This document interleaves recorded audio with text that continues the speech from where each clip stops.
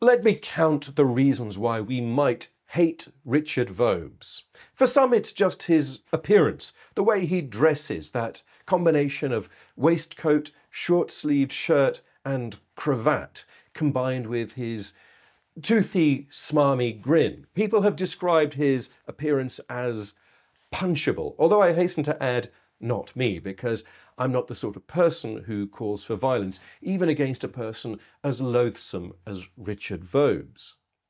For others, the reason why they might hate him is more to do with those meandering monologues he does every day, those talks to camera where he basically just talks nonsense for 15 minutes. People find that excessively irritating. But for me, the best reason to hate Richard Vobes is the fact that he promotes obvious grifters and conmen on his channel. He promotes these people who want to rip off his approximately 250,000 subscribers, and he does so with absolute indifference to the suffering that he might cause. That is a perfectly good reason to hate Richard Vobes. And we're going to be covering that today, because today we have one of the most truly brazen grifters on the internet. A man whose grift is so preposterous that any sane person would immediately laugh him out of the room. But that, in fact, isn't the most ridiculous thing about this person. So I give you Allegedly Dave. Idea. I've had an idea, yeah. So it's always good when you get an idea. But you said that you woke up with this idea. Yeah. I just literally woke up in at 4 or 5 o'clock in the morning, and with this idea fully formed in my head. I was like, whoa! There are some people who should be discouraged from having ideas, and Dave Murphy is clearly one of them. When ideas pop up in his mind, fully formed, unbidden, they're generally bad ideas, the sorts of ideas that anybody with a modicum of common sense would quickly rule out as the ramblings of a truly mad person, the insane burblings of a charlatan, a grifter, a nutcase. But Dave has no such filter, as we'll see from this delightful documentary that MCToon was able to provide me with. And more about him at the end of the show, by the way, because there's an important announcement.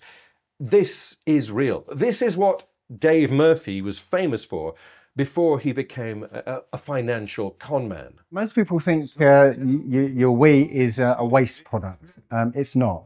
I've been on urine therapy for the last 1.5 years now. What I've got here is, this is quite fresh urine. It's maybe a few weeks old. Part of the therapy is actually to wash your body with it, and one of the things I do every day is wash my face with it. Literally. That was recorded approximately 20 years ago, and ever since then, he has not become any more sensible.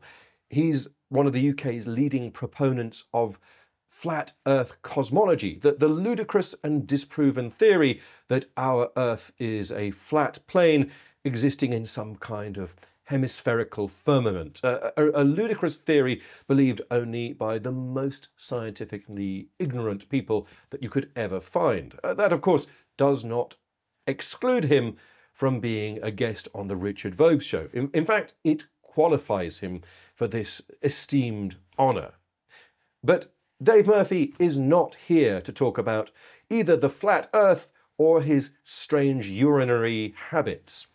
Today, we're going to introduce a bizarre financial grift, a scheme designed to part Richard Vobes' earnest idiot viewers from their hard-earned or possibly stolen money.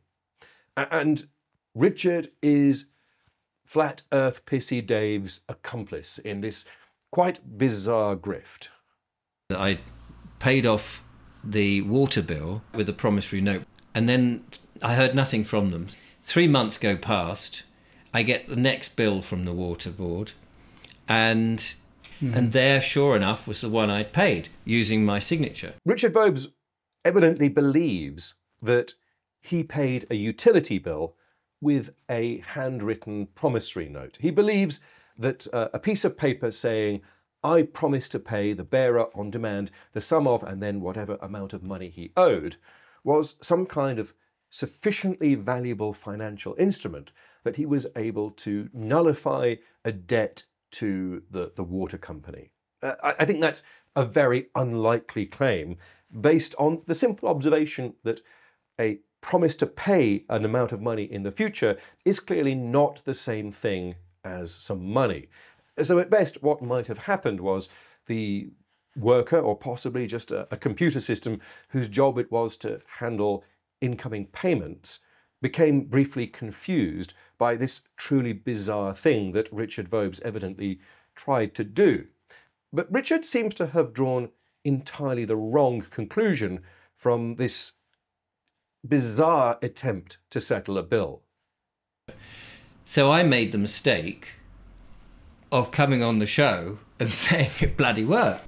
But of course, because I put it on the show, too many people probably at once came in. And so when I did the next one, they said, no, we don't accept this. This isn't payment. Richard seems to have learnt exactly the wrong lesson about what just happened. You see, he tried to pay for a utility bill for gas, electricity, or power that he had already consumed, and having done so, he eventually received a reply saying, "This does not constitute a legitimate payment according to the utility company's terms and conditions." Now, any normal person would conclude that that indeed was the case, that you cannot pay for utility bills with a self-scrawled promissory note.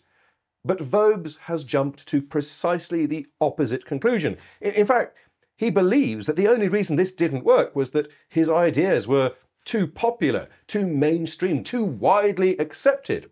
And actually, the company is engaged in some kind of fraud to deprive him of this incredibly valuable piece of paper that he literally scrawled in a moment. I said, well, I will go away and I'll pay it another way if you send me back the original financial instrument.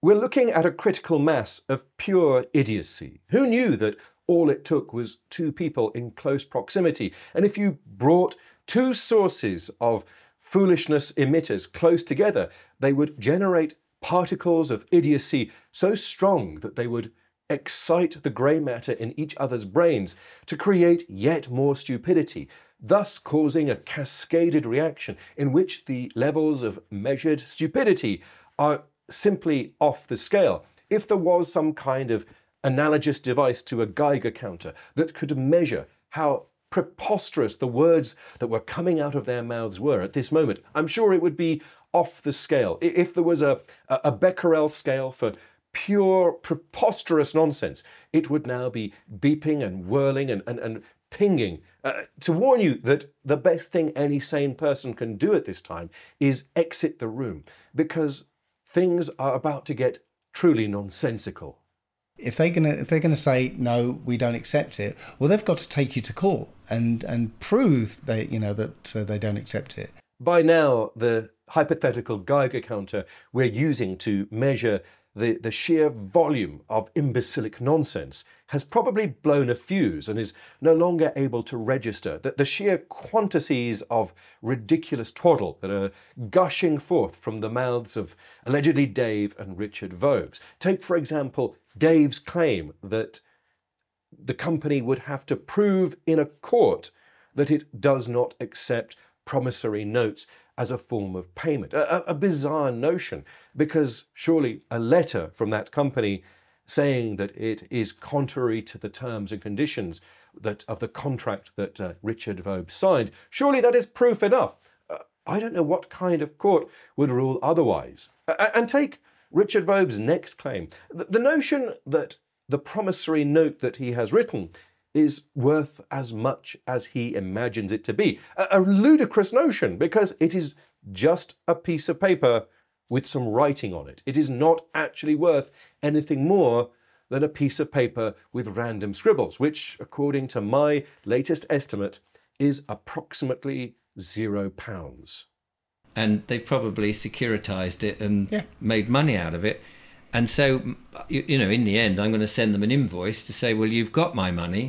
Richard Vobes believes that he's discovered one weird trick to reverse your financial fortune. Turn any debt into positive cash flow. How do you do that? Well, you send a promissory note as payment for a utility bill, and then when the utility company eventually destroys that promissory note because it is, in their belief, just a garbage piece of paper, you turn around and you invoice them for the lost promissory note, and your invoice is for the full face value of that promissory note. So if your promissory note was for £1,001, you invoice them for that exact amount of money.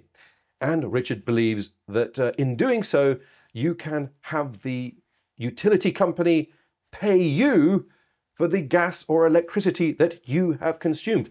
It is brilliant financial jiu-jitsu. This is more exemplary financial engineering than the best minds of Goldman Sachs could ever bring up. It's a strange theory that Richard apparently believes is true. So much so that he's getting all indignant about the fact that the utility company threw away his piece of paper. I can't be liable for your loss once it's been delivered. I've paid it as far as I'm concerned, because it's the same as me just giving them the ready cash. If you'd given them a gold bar, Yeah. right, accept this as payment, and they say, oh no, we don't accept gold bars, but they didn't give you a gold bar back, would you just leave it and go, oh, no. Yeah. This might seem like the cider-crazed rantings of a pair of drunken village idiots, but it actually has a more malign and malicious purpose. What they're doing here is setting the scene for a con, a grift. But in order to do so, they need to get their audience of a few 100,000 idiots to accept the basic premise behind their con. The notion that a promissory note is worth an equivalent amount to cash. The idea that a promissory note might even be worth as much as gold. That's the association that allegedly Dave is trying to plant into the minds of Richard Vobes' utterly gullible viewers. It's clearly false, and we might find it laughable, but others might be watching this and simply accept the basis, the foundation that Richard and Dave are slowly and actually carefully laying. Richard and Dave are trying to sell the audience something, and what that something is, we're about to see.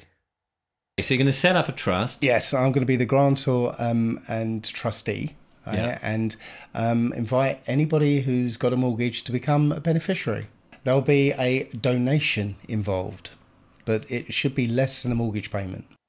So this is the idea that Dave Murphy was referring to at the beginning of the show. It had nothing to do with Richard Vobes' utility bill. That was just softening up the audience. And it had everything to do with soliciting donations from the gullible viewers of the Richard Vobes show in order to put into this magic cauldron of his, because he is going to take all of those donations and somehow mix it up with a pinch of fairy dust and some other bizarre ingredients, and he's going to make an even better kind of promissory note. In fact, the entire lesson they drew from the previous encounters with trying to pay for things with promissory notes wasn't the obvious and true learning, which is that the entire idea is preposterous garbage, but the entirely wrong and bizarre notion that what they really needed was a better kind of promissory note, perhaps one gilded with gold leaf or with a pink rosette.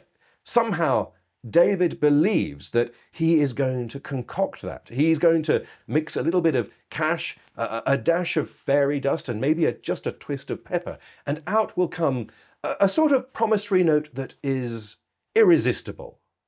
So I've figured out a way, basically, to give this promissory note an inherent value that, isn't there in even their promissory notes.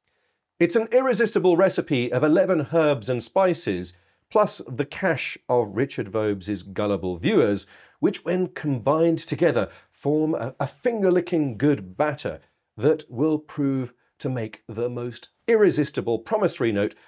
No bank or building society will be able to turn it away. But allegedly Dave is not going to tell us that recipe. It's a secret.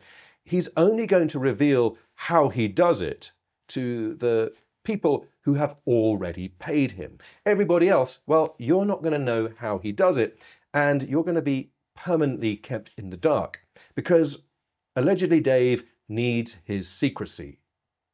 Yeah. So if people were interested in doing this, you'd obviously be telling the individuals who would be making the donation what's going on.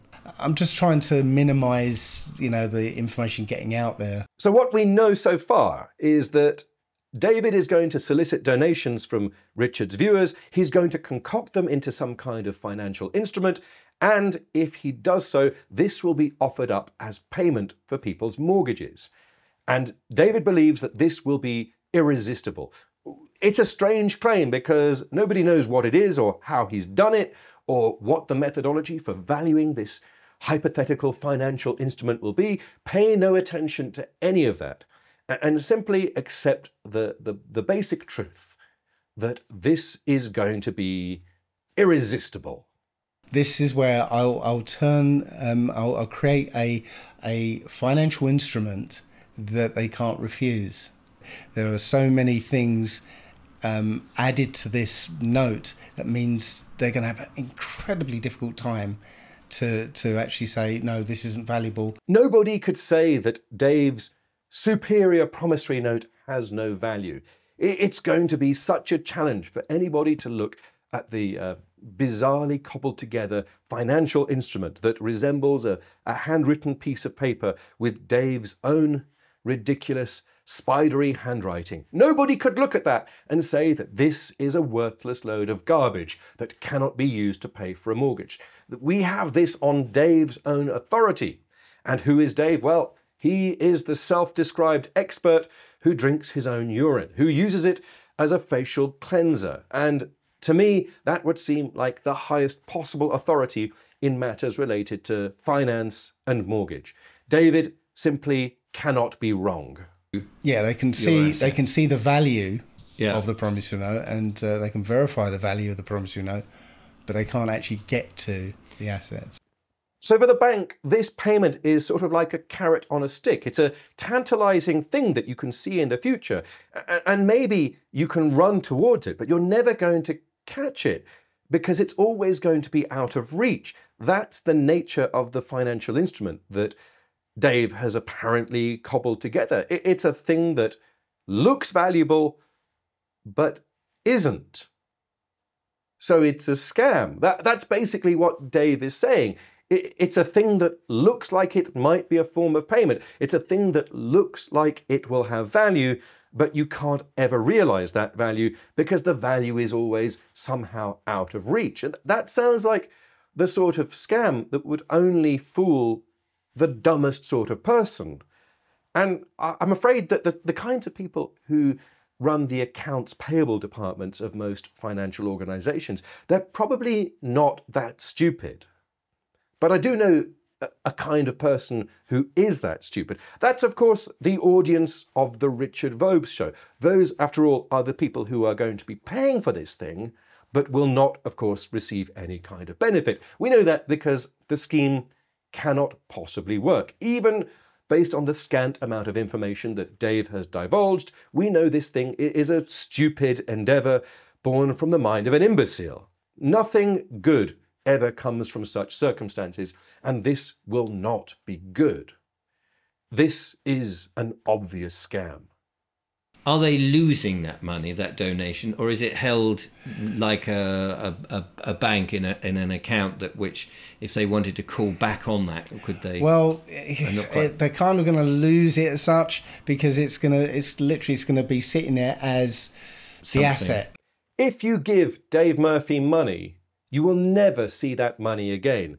That money, he says, will go to form the kernel of some kind of asset. And by that, I mean Dave Murphy will be going out and buying himself stuff. He'll probably buy himself a new car, maybe a nice new designer suit, possibly even a new refrigerator because the old one stinks of urine. That money is gone. But David is something of a scammer. He's telling his audience that in return for giving up that money permanently forever, putting it into this irreversible trust, they are going to get something far, far better. far better than the value of the money that they have lost, which he's saying is less than a monthly mortgage payment. He's going to grant them absolution for ever having to pay a mortgage. So even if you've just obtained a mortgage, even if you owe hundreds of thousands to your bank or building society, this one weird trick, this single transaction that you concoct with Dave Murphy is going to absolve you for paying anything forever. Right. But what they gain is their mortgage gone. Is literally the mortgage gone. So all you have to do, apparently, is just hand over a few £1,000s to Dave Murphy, and he's going to work his magic. That's literally it. At some unspecified time in the future, he will make all of your debts disappear. What could be simpler? But if you want to get involved, then you just say, all right, I'll pledge this donation, and I'll say, okay, I'm going to call in the pledges. Right. And then I'll be able to actually start the process and then start issuing promissory notes. So you've handed over £1,000 or £2,000, whatever your monthly mortgage payment is. You've given it in cash to allegedly Dave, and he's going to concoct it. He's going to put it in his big golden bucket and stir it with all the other money, with all the other strange ingredients that he's going to add to the concoction. And out is going to come this perfect promissory note, the promissory note, the promissory note to end all promissory notes, the promissory note from which there will be no return. And this is going to grant you debt absolution. This is going to be utterly irresistible to the banks or the building society. This is a scheme that, in their wildest dreams, Goldman Sachs or JP Morgan could never even dream of. It's something far more elaborate and profitable than whatever it is that the most fevered minds of Enron could have ever concocted themselves.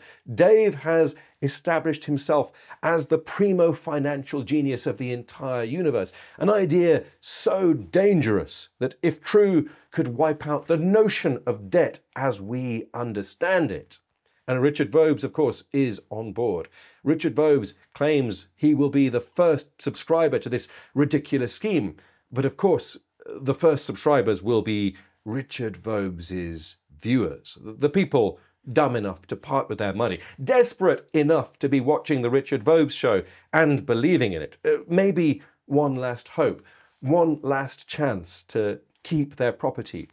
That's the kind of person Dave is. He will take their money, knowing that it will hasten their impending bankruptcy.